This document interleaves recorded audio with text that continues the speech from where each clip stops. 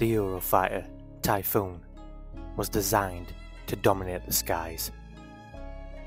The Rafale, a multirole beast that can land on carriers and strike deep behind enemy lines. And the Saab Gripen, the underdog that fights like a wolf pack. But if all three went head to head, who would win?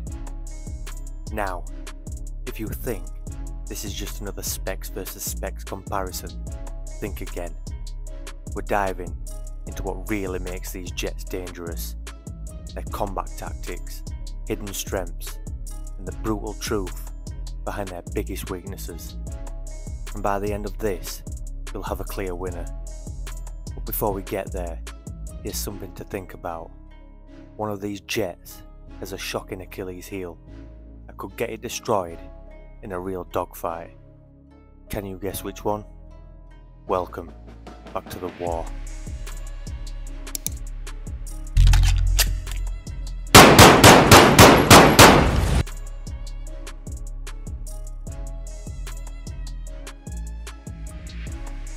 At first glance, the Typhoon, the Rafale and the Gripen seem similar.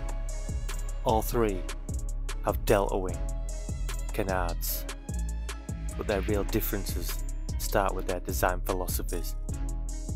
The Eurofighter was designed during the Cold War for one mission: air superiority.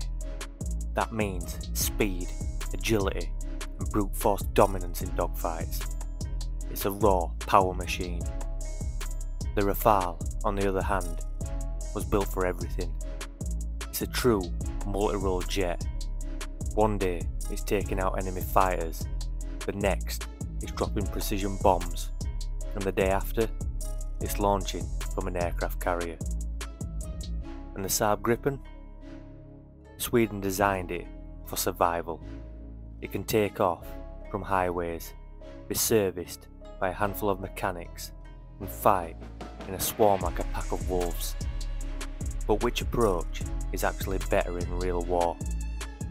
Here's where things get interesting. Before we answer that though, let's talk about the one advantage that could make or break a dogfight: situational awareness.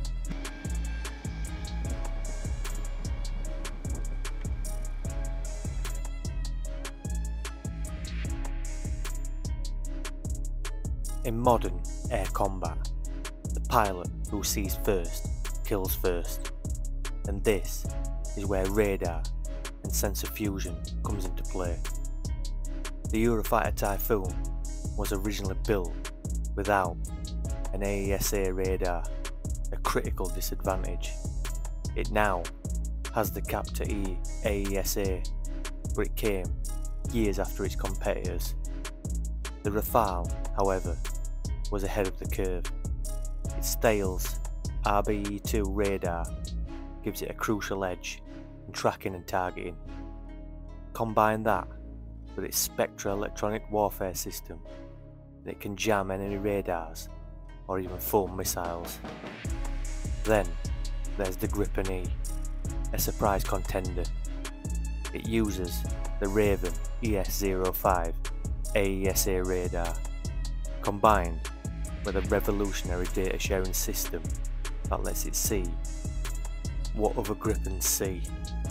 A single Gripen can use another's radar data, meaning an enemy never knows where the actual targeting is coming from. But here's a crazy fact: one of these jets can turn into a stealth fighter without actually being stealthy. Do you know which one?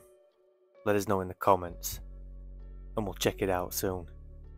Before that, let's talk firepower, because no amount of sensors matter if you don't have the weapons to finish the job.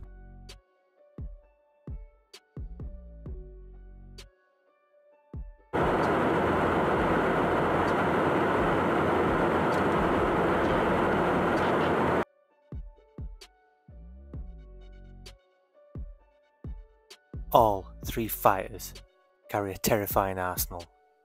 The Typhoon carries the Meteor, the AMRAAM, the ASRAAM, and Storm Shadow cruise missiles. The Rafale carries the Meteor, the Mica, the Scalp cruise missiles, and a nuclear capability, and the Gripen carries the Meteor, the Iris-T, the RBS-15 anti-ship missiles, the Big Equalizer, the Meteor missile. This beyond visual range missile gives all three jets the ability to take down targets over 100 miles away. But here is where it gets controversial. The Rafale has nuclear strike capability. That's something neither the Typhoon nor the Gripen can do. In a high stakes war, does that make the Rafale the ultimate deterrent? Now let's talk about something most people overlook: dogfighting. Which of these jets can actually outmaneuver the others in a knife fight?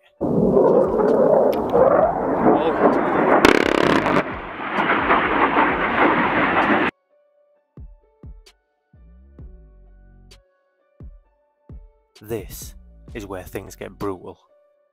The Typhoon is a beast. It flies over Mach 2, a super cruise, an insane thrust to weight ratio, and ridiculous maneuverability. But the Rafale is no joke either. It has a higher angle of attack limit, allowing it to pull off moves that could outturn a Typhoon. But here's the shocker: the Gripen is the hardest to hit. Why, you ask? It has the best instantaneous turn rate and the smallest radar cross-section. That means a Gripen in a dogfight is like trying to punch smoke. Good luck locking onto it. But remember the Achilles heel we teased earlier? Well, here it is. While the Typhoon and Rafale can fight at high altitudes and speeds, the Gripen struggles in high energy dogfights. It has a single engine, which means in prolonged engagements it loses energy faster than the others. If a Typhoon or Rafale forces a Gripen into a sustained turning fight, it's game over. The Gripen bleeds speed too quickly to recover. So while the Gripen is a nightmare in short bursts, in a drawn out dogfight it's at a major disadvantage. That's the Achilles heel. Did you guess it right? Let us know in the comments. But here's a game changer. One of these jets doesn't even need to fight close range. Let's talk about electronic warfare.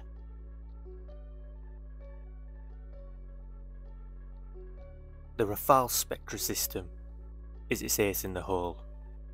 It can jam enemy radars, spoof missiles, and even make the Rafale seem like it's in a different location.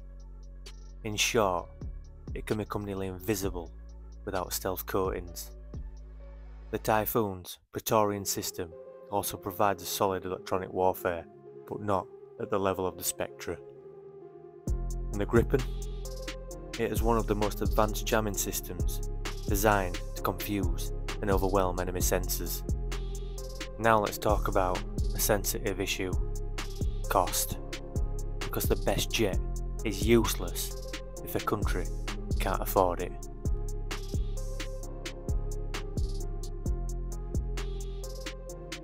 The Typhoon is expensive to buy and maintain, and built for elite air forces. The Rafale is also pricey, but slightly cheaper, more versatile in roles. And the Gripen, the budget fighter that punches way above its weight. This is why Sweden, Brazil, and other nations are choosing the Gripen over more expensive jets. It's not just about performance, it's about how many you can afford to field. Now, before we move on to the final verdict, if you enjoy our content and want to support the channel, check out our merch and membership programs. Now, the final verdict.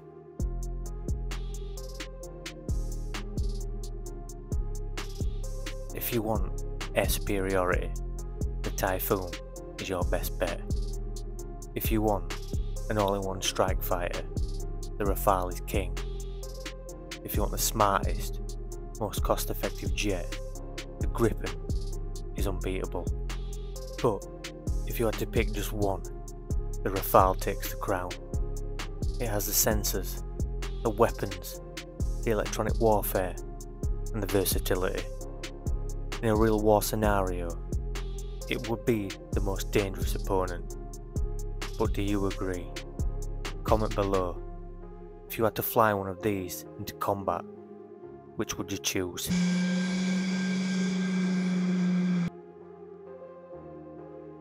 Hi soldiers, thanks for watching.